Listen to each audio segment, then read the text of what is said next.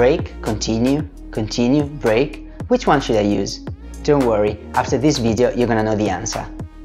Alright, so first of all, you can use break and continue, which are two statements, only in loops like for loops, while loops, etc. And today I'm actually going to use a while loop, but keep in mind that you could use them in for loops as well. Okay, so I'm going to explain you how they work, and for each of them I'll also give you a little example and a more real world use case. Alright, so first of all, let's talk about break. Okay, so break is a statement, as I said, and when Python encounters a break statement, it exits the loop straight away and carries on with the code after it, even if the condition of the while loop was still true. So let's have a look at a little example. So I'm going to import time because I'm going to need it later. So break, okay. So let's start with a number equals 0, and then I'm going to use while true loop. Okay, so it actually loops indefinitely. So if number is equal to 6, I'm going to use break, else I'm going to print the number, okay, and then at the end I'm going to add 1 to the number. I'm going to stop the code for half a second, okay, so it doesn't actually go so fast. And then I'm going to print once we are out of the loop. Alright, I'm going to save it. So let's have a look at that, and then I'm going to explain you how it works. So let's run this. 0, 1, 2, 3, 4, 5 out of the loop. Okay, so basically it starts with number 0 and then it starts the loop. The number is not 6, so it's going to print the number, then it's going to add 1 and then the times loop and then over again. So when number is actually equal to 6, then break is sort of executed. Alright, so basically it goes down here, number is equal to 6, break. At this point Python will exit the loop straight away. So it's not going to do this, it's not going to do this, nothing. It's going to jump from here to down here. As you can see, 6 has not been printed because from here it went straight down here. So this is actually how break works. Let's clear this. So now we're going to have a look at continue. Alright, so continue. So continue is a little bit different. It's still a statement, of course, and when Python encounters a continue statement, it starts a new cycle without completing the current one, basically. So instead of exiting the loop entirely, it starts a new iteration. So let's have a look. Let's write our number, then again while true. I'm going to print the number straight away. Then I'm going to check if the number is equal to 6 again. I'm going to add 1 to the number and then continue. Then I'm going to print little line like that. And then if number is equal to 10, I'm actually going to break, okay, because I don't want it to loop forever. Then here I'm still going to add 1 and then times loop half second. All right, perfect. And then down here we can actually print loop. Let's save it and let's try to run this and then I'll explain. So Python break continue. Let's have a look. 0, 1, 2, 3, 4, 6, 7, 8. Right. Okay. So as you can see, here you've got 1 the line, 2 the line, 3 the line, 4 the line, 5 the line, and then 6 and 7 without the line. Why? Because Python goes down here, it prints a number, then if the number is 6, he adds the number and continue. What does it mean? That when the number is actually 6, it goes down here, it adds 1 and then continues. So this code is not actually run, okay, but Python will start the loop over, skipping all of this code, okay.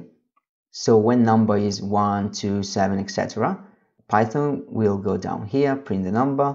This is not true, so it skips this part of code and then prints the line, etc., etc.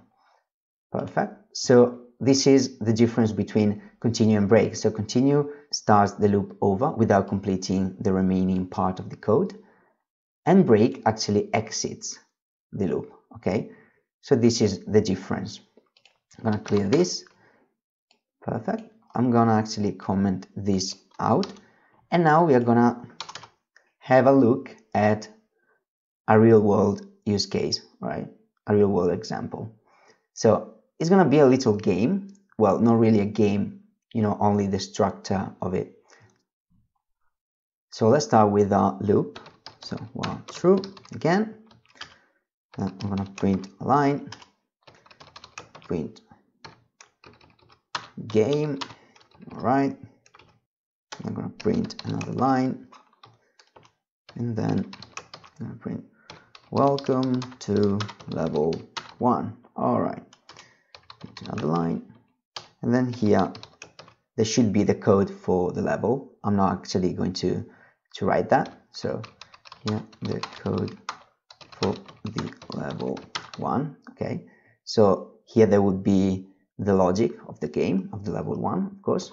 I'm going to print another line, and then here the interesting part.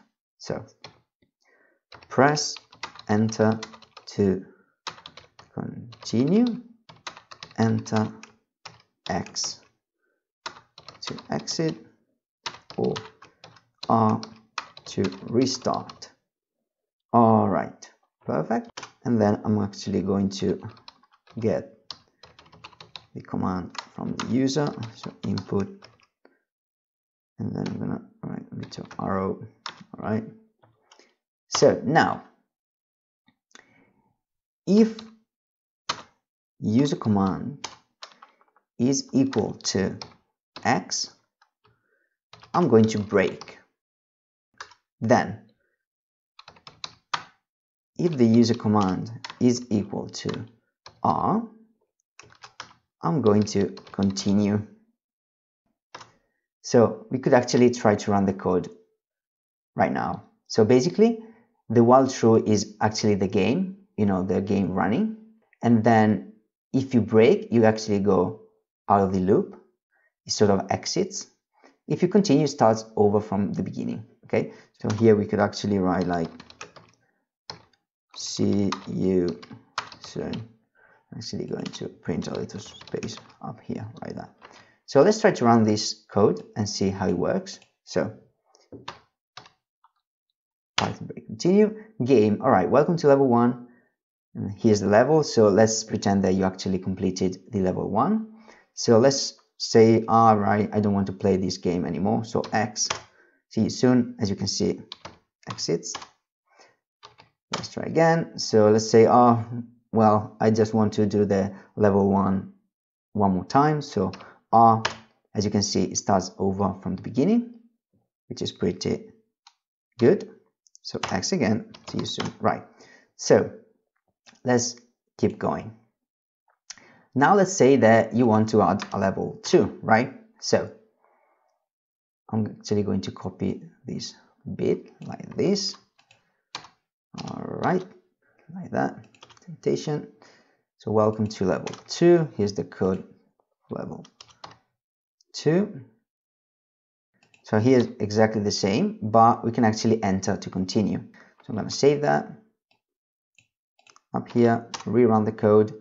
I just want to, you know, go ahead and go to level 2, enter, welcome to level 2. Here's the code for level 2. Press enter to continue, etc., etc. So now we can exit. All right, perfect. I'm actually adding a little space up here because I don't want things to, you know, stuck together. All right, Okay, now let's say that we want the third level to actually be the last level. So I'm gonna print, actually going to copy this again, right, fix the indentation, welcome to level 3, hit the code for level 3, and then I'm going to actually print the end, and then I'm gonna break, because this is actually the last level. So at the end of this, we actually want to break and say, see you soon. You've completed the whole game, so see you soon. Level 1, level 2, level 3, then the end. So let's try that out. Okay, so Python, level 1, level 2, level 3. Here the code for level 3. And then the end, see you soon. So you actually exited the game at the end of the third level, right? So everything is working. I hope that this actually helped you understand how to use break and how to use continue and how they are different. Hopefully now you can start using them inside your loops because they are pretty useful. Maybe you're going to use break more than continue, but continue is also a good statement to use whenever you come across things like that. All right, so I'm going to close this and this as usual, and that's it.